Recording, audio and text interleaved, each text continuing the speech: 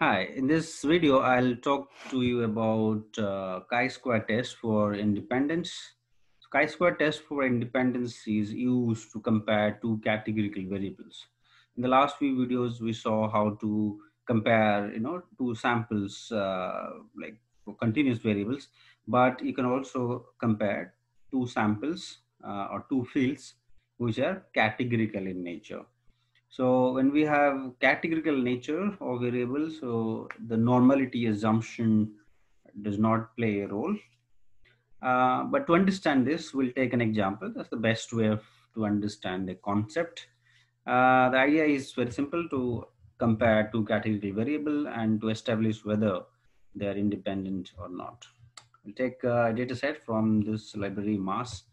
We'll take a built-in data set called survey. So let me show you this. Sorry, here also it's fine. Okay, so this is how the data set looks like, as you can see below. So it's the data set has the list of students and their different habits, different information. But what we're most interested in is to know whether the smoking habit of students is related to the level of exercise they're doing.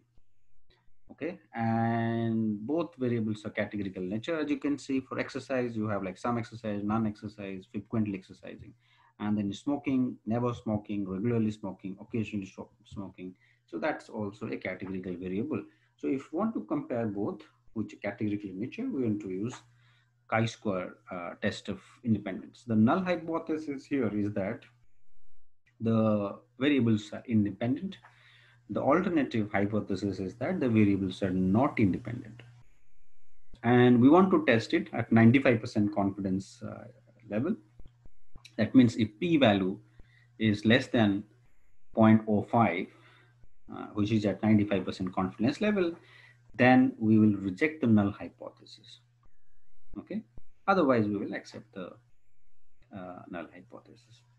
All right. So before that, let's tabulate. Let's do a cross tabulation of these two categorical variables. Cross tabulation helps a lot to understand the distribution of the data across these different categories, right? So this is also called contingency table, right? Here you have the exercise level and smoking habits. Okay. So without, obviously we can make some conclusion, we can draw some conclusion out of analyzing the contingency table, but what's important is to statistically knowing actually whether the two variables are independent or not.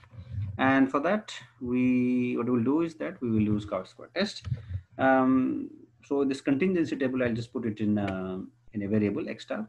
So that I'll run. And then I use chi-square, CHISQ dot test. Very simple syntax. And then as a parameter, just provide x tab, which is the variable where you have the contingency table or the cross tabulation. Okay. So this goes as the parameters to the test. Okay, let's run this.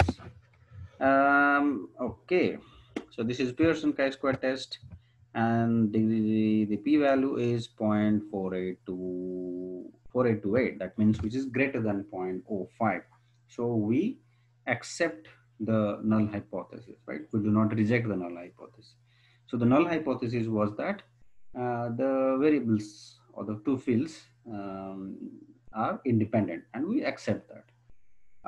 If the p-value was less than 0.05, then we would have rejected that. We would have rejected the hypothesis that the two variables are independent. So that's the way you can establish the independence between two categorical variables. So every time you want to compare two categorical variables, whether they come from same distribution or different distribution, whether any related or not, you can always use chi-square test of independence to establish that relationship and draw conclusion from it.